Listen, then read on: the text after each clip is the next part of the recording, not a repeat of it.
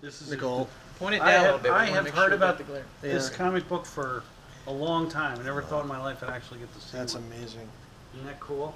Bill, how do you feel today? Well, I could say that I feel like $1 million. That's because on Tuesday, right here in the studio, we were in the presence of $1 million worth of comic books. I'm America's Toy Scout, and I'm scouting the whole country for toys and treasures that are hiding people's attics and closets and basements in some cases. It's been my forte for 25 years now. He had with him the first ever Superman comic right there. That is worth $100,000. The one that Jerry is holding right there, Action Comics #1. The first time Superman was ever in a comic. That is worth $750,000. $750,000. he trusted you guys holding this? Yeah, he was really cool about all that stuff.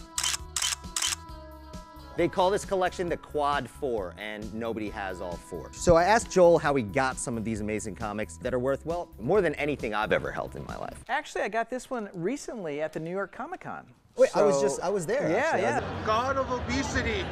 But it didn't end there. So I'm sure our viewers are aware of our producer, Jason Rosenberg. I did a story at his apartment in the past, and it's full of amazing sci-fi, comic, superhero memorabilia. The guy's a pure collector. His apartment is like a museum. It's so much fun. So we thought, how about we take Joel to Jason's house and have him appraise some things to see if Jason has anything of value. It was the ultimate geek fest. C-57D, which... Land of the Giants, even. Yeah, so Jason set aside some of his favorite items on the table, one of the only places that there's actually space, Jason.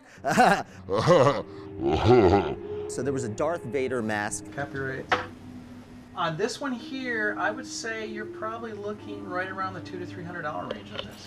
Yeah. There was an amazing little Batmobile that Jason had since he was a kid. You know, if you push this button underneath, the flames will shoot out, right? Oh, that's awesome. Wait, what? Wait, can I just look right at it? Yeah, look right at it. An R2-D2 cookie jar from Star Wars. First thing I do when I appraise something is I run my fingers around the rim because you put the lid back on and you would maybe chip it and put it a little too hard, and this is not. So that's very, very tough to find in that condition. But the one thing that Joel really enjoyed the most was right on the right of the screen there. This fun bit, which is from when I was a kid. Well, I was a teenager I guess when this came out, and it's the transporter room playset from Star Trek: The Next Generation. So basically, if you put something in the back of it, it uses smoke and real mirrors. So we know how it works at this point in our life. So you turn it a little bit, and the item will disappear. Joel like lost his mind. He's like, whoa! I actually want to get that because I think for the Toy Scout, for the TV show, that would be something that we could definitely use. We could put something in there, or maybe me. So it's really cool. So Where does it go once it disappears? It goes to another dimension, Sabine.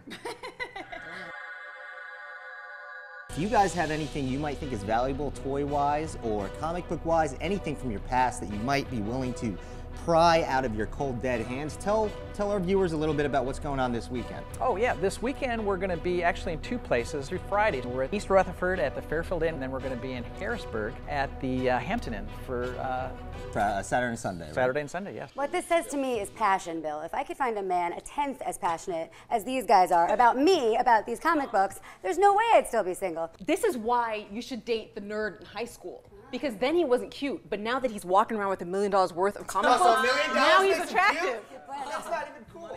Come on, Rohan. Reality.